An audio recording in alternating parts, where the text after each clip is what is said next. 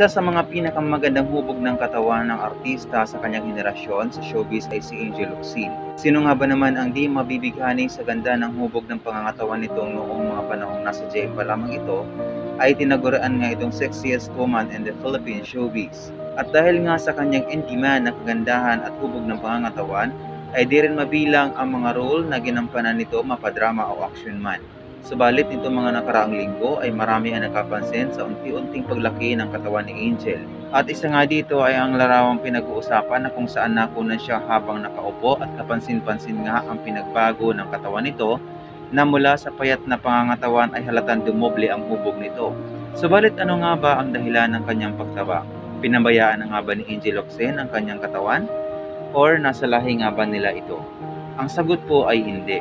Sa mga nakakakilala kay Angel, alam nila na tila talagang mahirap nga mapunta sa ganitong sitwasyon at mapanatili ang hubog ng kanyang pangangatawan.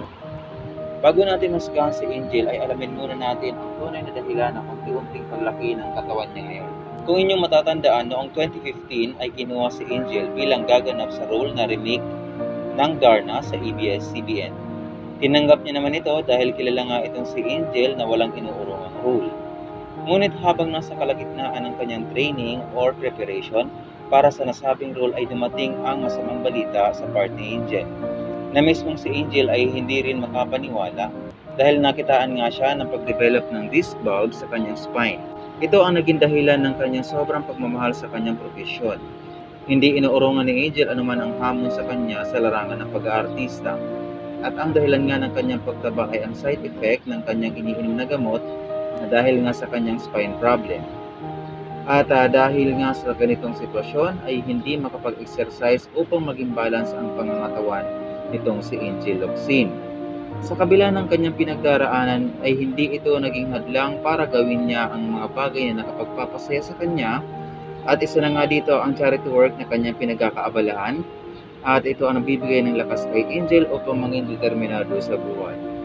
Dahil dito marami ang lalong bumilib at humanga kay Angel dahil sa panahon ngayon, siya ang tinaguriang real Darna sa buhay ng mga taong kanyang napapasaya sa pamamagitan ng pagtulong at patuloy na pagpalaganap ng kanyang charity work. At nito nga nakaraan ay muli namang tumulong itong si Angel sa pag-response para sa COVID-19 matapos makalikom ito ng mahigit 11 million. At ang lahat ng pagod ni Angel ay nasuklian naman na mga taong patuloy na nagmamahal sa kanya. Isa na nga dito ay ang pagkilala sa kanya ng Forbes magazine bilang Philanthropy of the Year. Muli pinatunayan ni Angel na hindi hadlang ang physical na kaanyuan para magbigay ng saya at pag-asa sa iba. At higit sa lahat, maging inspirasyon sa kabila ng problema sa buhay.